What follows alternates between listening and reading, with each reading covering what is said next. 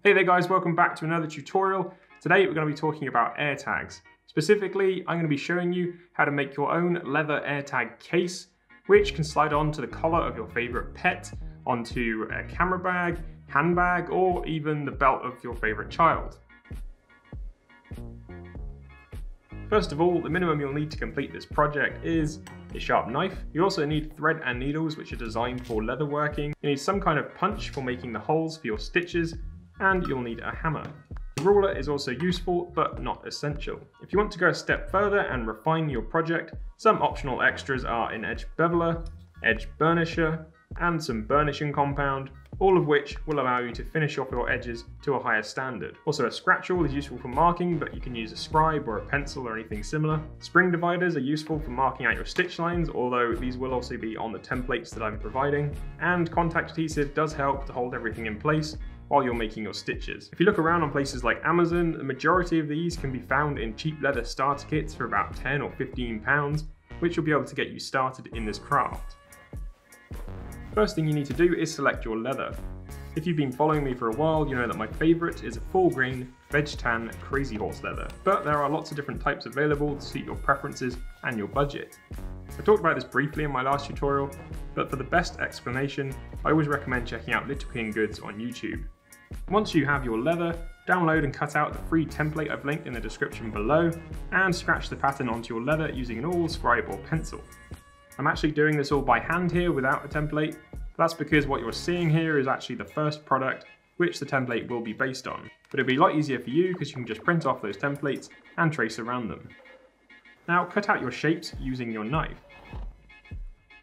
For the exterior rounded sections, I recommend using a number of straight cuts for the best edge, rather than trying to follow the curved path with your blade.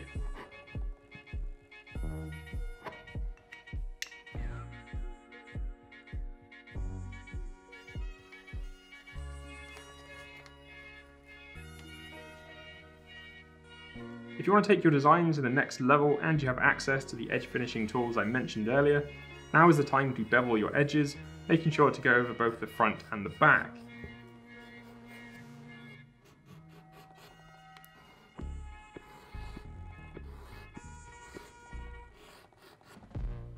A little trick: if you find your beveler has lost some of its sharpness, you can strop it using a piece of ordinary leather thread.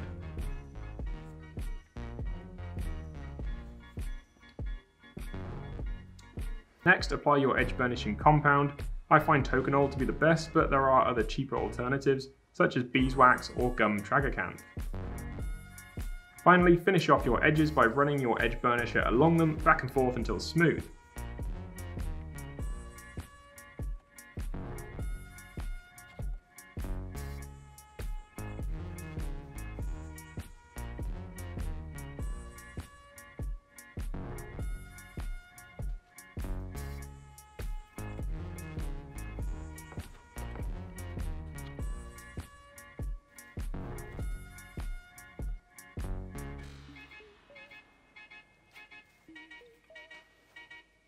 Now you have the final three pieces of your AirTag case. Take the rear pouch section and the rear strap and center them together. Using the center markings from your paper template, punch a hole through the center of each.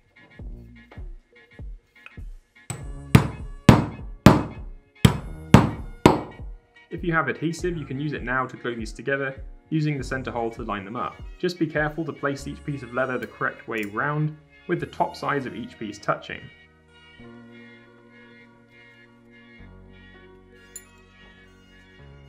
Now you can mark 4 extra stitch holes in an X pattern about your center point, and stitch the two pieces together.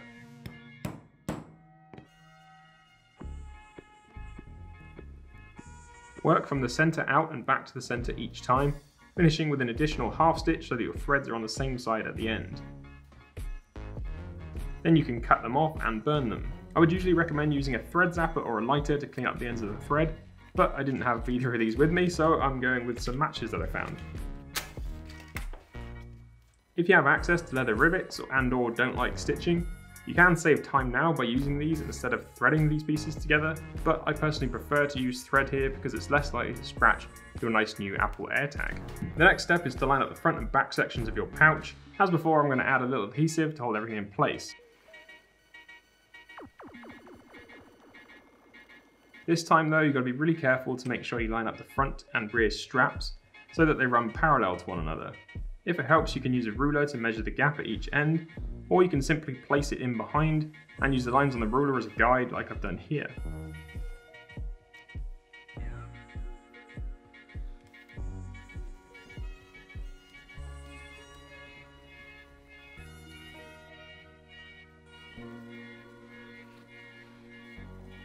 Once you're happy with the placement, you want to use your punch to make holes for the thread in line with the markings on your pattern, and then stitch the two pieces together.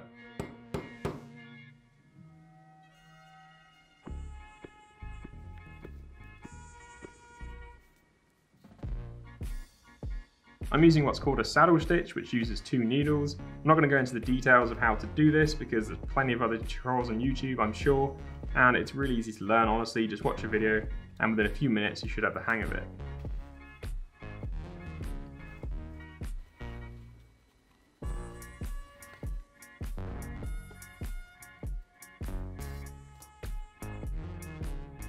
Once you've made it to the end, you want to finish your stitch by adding a couple of back stitches through the holes that you previously went through. Then take the thread that's on the front of your pouch and add a further stitch, so what we would call a half stitch, so that both threads are now on the back where you won't see them. You can then cut and burn the ends of your threads.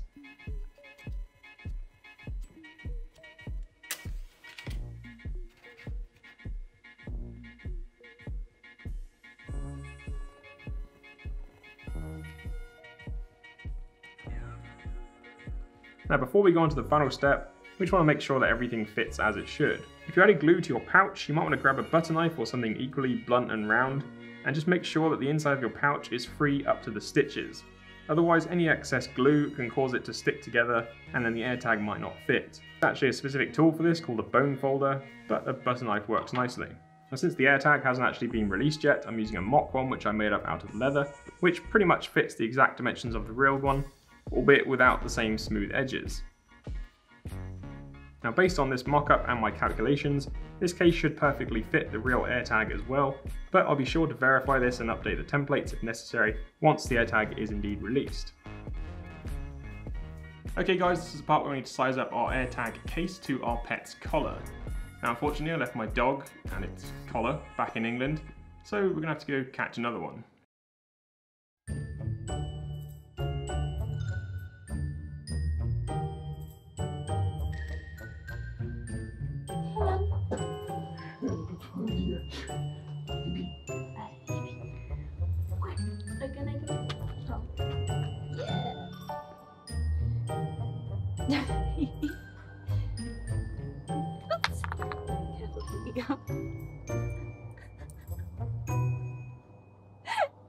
Okay, so we have our collar and our new work surface, so we can get this AirTag case finished.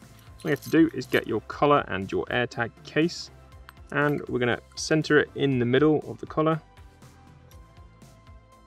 accurately as you can, and then we're going to fold one side around. You're happy with the positioning, keep it holding it tight and turn it over. Now we're going to mark not in the center because then you're going to have these joining, you want them overlapping because we're going to be sewing them in a minute. So we're going to mark about 10 mil to one side. And we're going to do the same the other side, so keeping it held down firmly. Going to overlap the other side over and just mark roughly 10 mil from the middle. So we're going to go on to the second one now and do the same thing. So getting a knife, we're just going to cut those off now.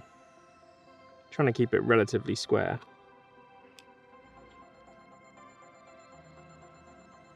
Okay, so we're going to get this centered up again. And you're going to see that you've got an overlap now. Once you're happy with the position and the overlap, you're going to be marking in the center of where the two pieces overlap, which should be the center of the collar. I'm just going to knock this through now. If you're going to do this with the lead in place, be careful that you don't go all the way through to the lead. I'm just using this as a method to mark the two pieces of leather. And we're going to do the same with the top. Now it's up to you here again, whether you use glue or if you just start sewing, but I'm going to glue these in place just to make life easier for myself. Now again, using the punch to line up our holes, it does help if you keep the collar underneath because that will help you work out where it needs to be and keep everything nice and tight.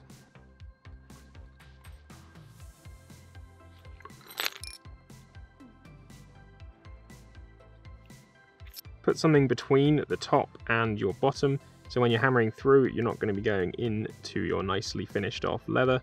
So I'm just using a ruler. Something soft would work a lot better, but this is just what I have. Go around and mark out our X.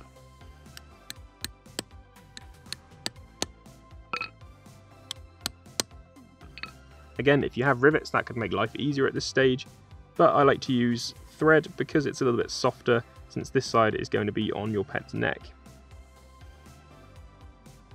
So now we're going to do the same as before and just stitch through both of these. This is when these curved needles can actually come in handy, so make it easier to get inside and loop back out again.